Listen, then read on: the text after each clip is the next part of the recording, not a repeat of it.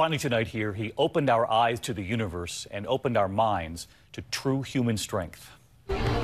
It was the movie celebrating the groundbreaking work of one of the smartest minds in the world, Professor Stephen Hawking. I'm a cosmologist. What's that? I study the marriage of space and time. The Cambridge University physicist who studied the nature of gravity and the origin of the universe. So, this black hole at the beginning of time. Brilliant.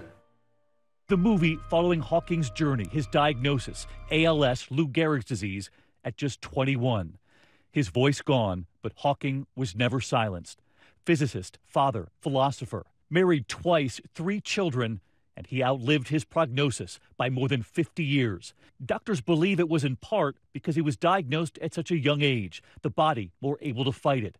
Just 2 years ago, we sat down with him, asking about the possibility of interstellar travel. In your mind, knowing what you know already, what do you expect to find? Things that would help us on Earth, or is this just an intellectual pursuit?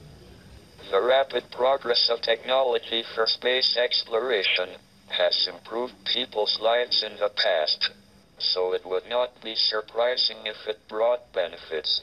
And his trademark humor. I want to ask you about The Simpsons. Stephen Hawking, the world's smartest man. How does it feel to be a pop culture icon?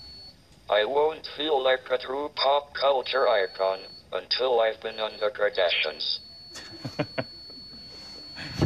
Be careful what you wish for. We saw his smile.